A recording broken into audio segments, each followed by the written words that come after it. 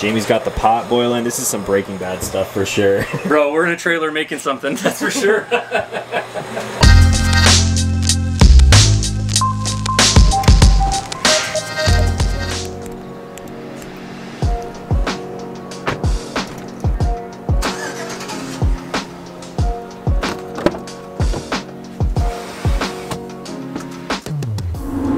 What's going on, everyone? Good morning once again from Salt Lake City, Utah.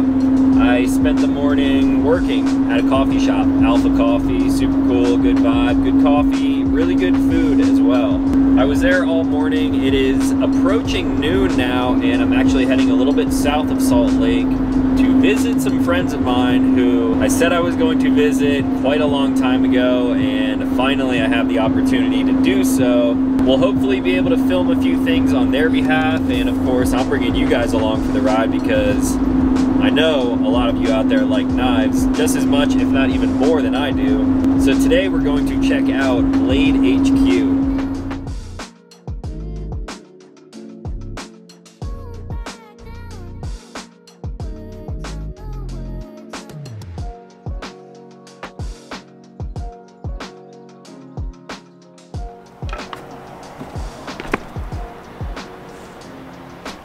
We have made it to the headquarters.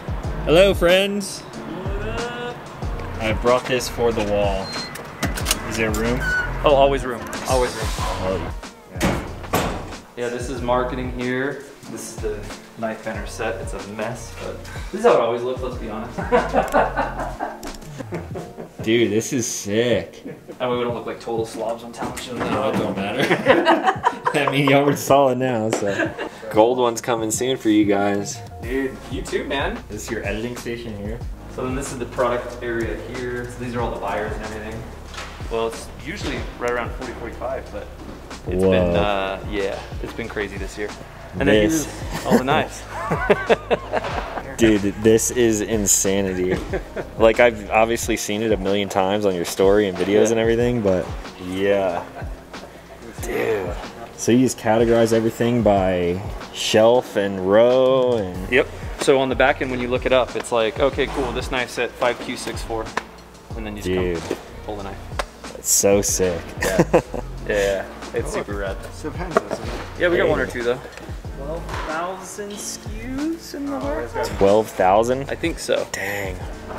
So many knives. This year, even for the storefront. So it's this a mess because it's closed, but yeah, you can see out in front, bunch of knives and displays, and then yeah. So anyone can come in here on a normal day. You guys are open, and well, I guess look at stuff on the computer and be like, I want that, and then you guys go back and pick it. Yeah, or just come in like, hey, I want this, this, this, and this, and then they just go pick them. Yeah. That's so sick, man. It used to be downstairs just like a couple weeks ago. Here, I can take this picture and put it on my Instagram. There you go, do it. And tag him, and he'll be like, what?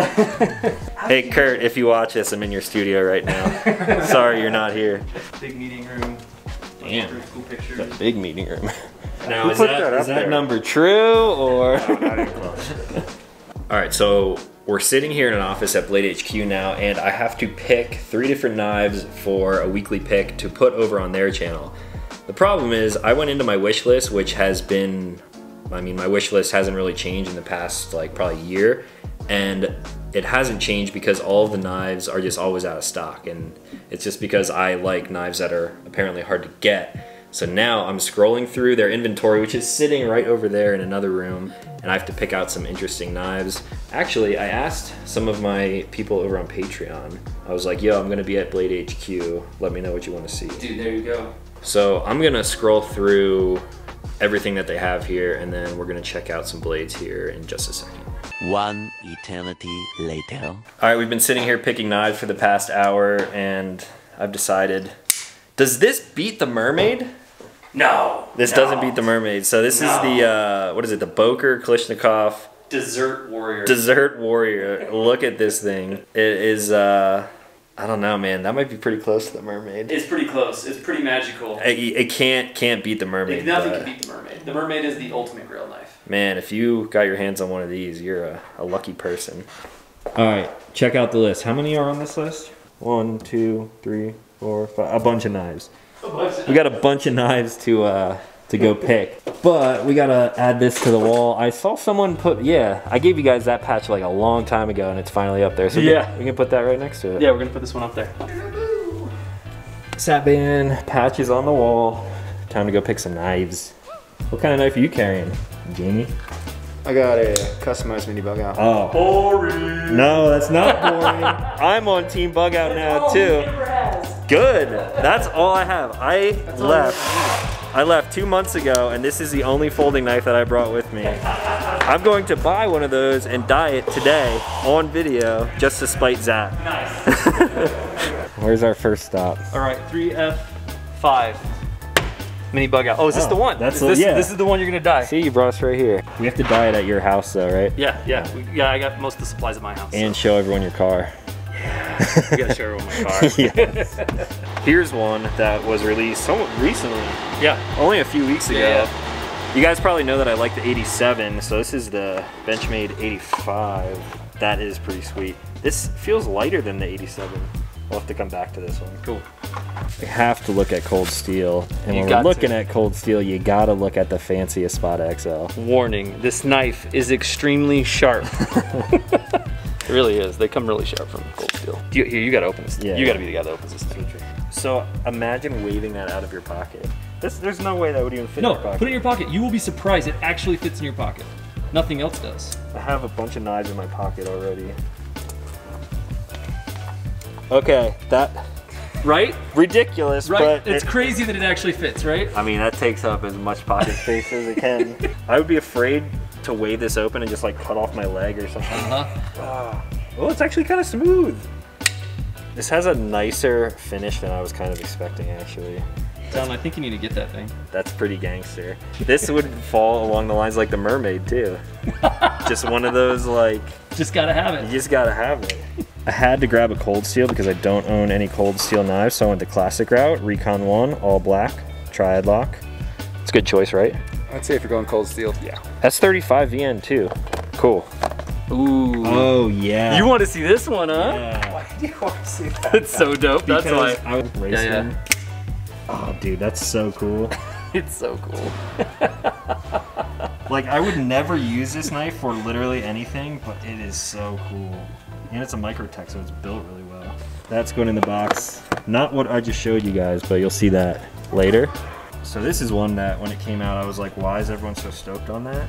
Yeah. But I guess people use it as a money clip too. Because of the blade length on it, it's legal in more places. Okay. So it's an OTF that's like legal. You can carry that in, maybe, you can carry that in California. dude, it's like a little Yep, choke knife. just enough. Oh, dude, that's really thin too. Uh-huh. So pictures of this are deceptive. I think pictures make it look super wide and like bigger than it is. So you said this is one of the best tolerances you've seen on a ballast song in a while. Yeah, and like I said, I'm not a big bally guy, but I've handled a lot of ballast songs and I understand knife tolerances really well. Yeah. The tolerance on this thing, Oh yeah, there's Look at that, dude. hardly any play when it's open too. yeah, Dang. man, it is crazy how good. You wouldn't think Rick Hinder when you think ballast song, but it's crazy how good these really I are. gotta see this. Yeah, dude, those tolerances, whoa, that is super tight. Yeah. Dang, it's smooth too. And this is V3. So even his version 1 was really good. That one I know I want already, so I'll just go in there. You Done. guys will see it later. Done. I'm gonna pull this bad boy out. So this, I'll let you get out. I love the SE6, my favorite fixed blade because I've had it forever and use it all the time. This is a little choppier.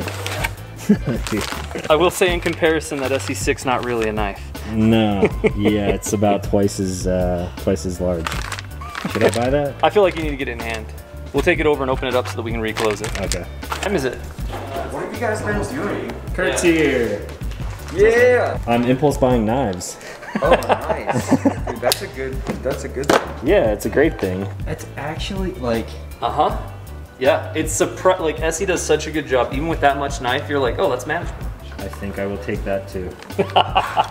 Impulse buying knives is the best. Yeah. I need things to review, so now I got like some new review There you go. subjects. There you go. Exactly. Alright guys, we are now away from Blade HQ and I'm actually at Zach's place right now. This is his like mobile workshop camper thing. Can I show people this in a second? Oh yeah, totally. Yeah, Alright, totally. You guys are gonna dig what's in here. As far as my knife haul for the day, I've got a pile of knives there and I'm not gonna show you just yet. I'm thinking maybe I will throw a few knife reviews into the mix of like the normal Monday, Wednesday, Friday schedule. So if that's something that you guys want to see, let me know in the comments down below. Just say, yeah, we'd like to see knife videos. Leave a like on this video, that would be cool. That way I know to do some extra stuff during the week if I have time. I'm not making any promises right now. There's a chance that I can make that happen in the future. So if you know Zach at all, on a more personal level, he has a ton of toys, like motorcycles, and his big mobile workshop, which you guys will see in a second. Are you guys breaking stuff in here? I was actually doing over there. Breaking stuff. Breaking stuff. So what we're gonna do right now is I'm actually gonna show you one of the knives that I picked up because we're gonna do a little bit of a customization to it. Now you all probably know that I've had the Benchmade bug out in my pocket for quite a while now since I left for this road trip. Of course, this is like the only knife that I brought with me. Picked up another bug out. This one's a little different though, and you're gonna know why we're modifying it in just a second. Right here I have the Benchmade mini bug out. This thing is tiny. Actually, now that I look at it, it's kind of cool even though it's white. So there's a little bit of a size comparison. It's still S30V. This is the CF Elite, the carbon fiber version.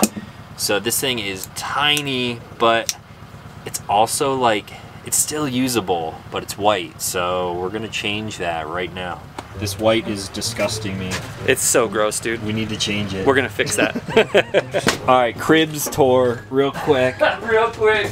So what was this thing? Was this like a travel trailer? This is a full-on travel trailer. Yeah, bathroom was here, beds were here, kitchen was there. Dude, this is so sick. This is like perfect definition of who you are, and I love it. Tore it all out. And then the thing that I love about it is I did a French cleat system, so everything's modular. So I can take everything off and reorganize everything if I want to. Dude, so sick. I saw a lot of people doing French cleat stuff like in their home workshops, but this is this is awesome. You got a drill press, a little bandsaw, and then this is where I do my leather working is here. So this will be, I'll get all my leather working tools up here on French cleat, and then I'll do all my leather working here. Sweet. Yeah, pretty cool, man. Jamie, do you have one of these for editing videos? Unfortunately, no. So if you guys haven't picked up on it now, the customization that we're going to be doing is we're going to turn this thing into, actually, I'm completely copying Jamie because he has this one right here. So we're going to turn this into that very shortly. These guys already did a super detailed video on this, and if you want to check out like the actual process of if you want to do this yourself, I'll leave a link for it right up there in the corner. So we're gonna set all this stuff up. It's gonna be like quick time lapse, but in just about 10, maybe 15 minutes, this will no longer be white and it'll be all black everything because, you know.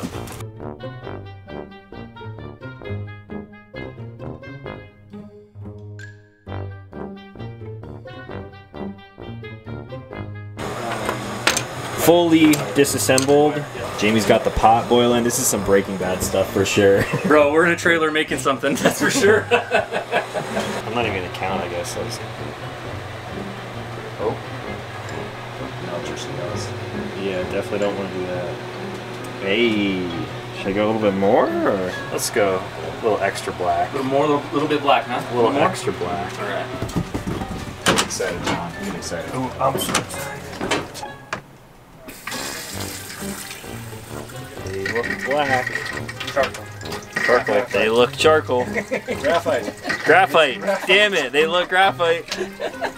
That was way easier than I thought it was gonna be. Yeah, dude, so easy. You can do it with any scales. Dunzo. Thanks to these handsome gentlemen right here, I have my CF Elite bug out. And I have a little mini to sort of match. Colors are a little different, but that is rad. Thanks, guys. Yeah, man. Yeah.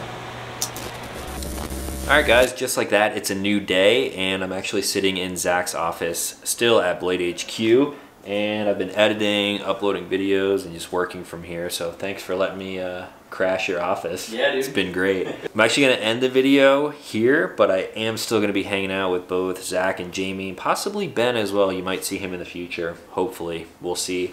But Zach and I are gonna go on an adventure tomorrow because it is beautiful in Utah right now, and we should have some pretty cool stuff coming in the next video. So if you guys want to check out anything that I was showing you here at Blade HQ, check the links in the description down below. Also subscribe to their YouTube channel. They're actually posting what we filmed for their channel tomorrow, my time, which is like a week and a half ago, your time probably. I don't even know. And I think that's gonna be all. So if you're new to the channel, consider clicking subscribe. I make new videos every single week. As always, thank you for watching, and I will talk to you in the next one.